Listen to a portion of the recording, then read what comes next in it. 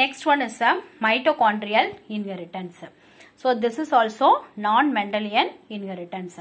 In this mitochondrial inheritance, we will discuss the male sterility in pure maize. So sorghum vulgare is the best example for mitochondrial cytoplasmic inheritance.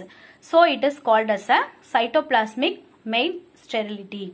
So in this, male sterility is inherited maternally. So in this sorghum vulgare, there are two types of the cytoplasm is there. So one is a normal cytoplasm which represents the male is a fertile, and another one is a sterile cytoplasm, that is apparent cytoplasm, which represents male is a sterile one. So in the both two different types of the cytoplasm which is crossed with each other, and reciprocal crosses also done in this same plant, sorghum vulgare. So both the cross, normal cytoplasm as sterile cytoplasm, in the reciprocal sterile cytoplasm and normal cytoplasm, in the both the crosses, the F1 generation which is not each other, okay, which is differ from one another. So that is the like the Miraculous Jalaba, this is also possess the F1 generation is differ each other in the sorghum vulgare. So here the flow chart of the mitochondrial inheritance. So plant with normal cytoplasm is taken as a male, is crossed with plant with apparent cytoplasm is taken as a female. Yes. So here F1 male is a sterile plant. So F1 male is a sterile plant.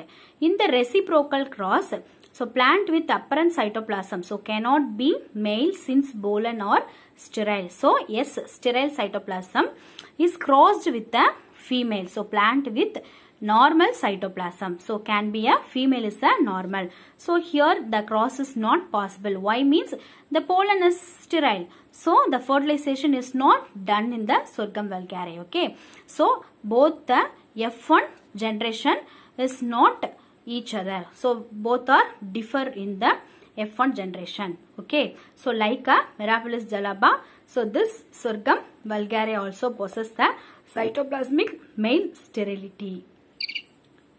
Recently, this type of cytoplasmic genetic male sterility is common in many plant species also. So this sterility is maintained by the influence of both nuclear and cytoplasmic genes.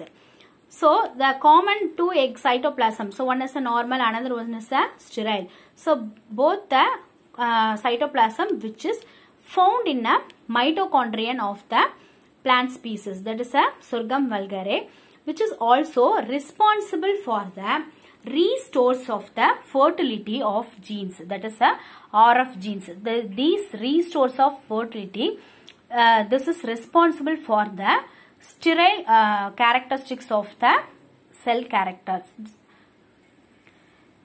This RF genes do not any expression of their own.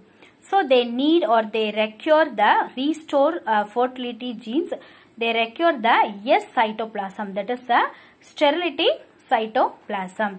So here the combination of the N cytoplasm and S cytoplasm. So the combination of the N cytoplasm with RF, that means recessive form of the restores of the fertility gene is taken as a male.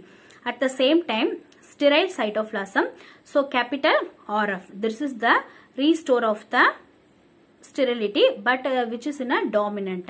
So we know it requires the sterile cytoplasm. Okay, so both the characteristics are combination and crossed with each other. So here the fertile male due to the restore gene. So while at the same time the normal RF gene, that the fertile male is crossed with sterile RF genes, but here the sterility is represents the homozygous of the recessive gene, means the male characteristic is sterile. So it is the sterility is responsible for the both nuclear and cytoplasmic genes. I already told. Yeah. So cytoplasmic male sterility is responsible for both nuclear and cytoplasmic genes, I told. So this one is a nuclear and this one is a cytoplasmic. So both the characteristics which is present in the mitochondrial inheritance. Okay, this is the best example of the cytoplasmic genetic male sterility. That is a mitochondrial inheritance which is present in the Sorghum vulgare.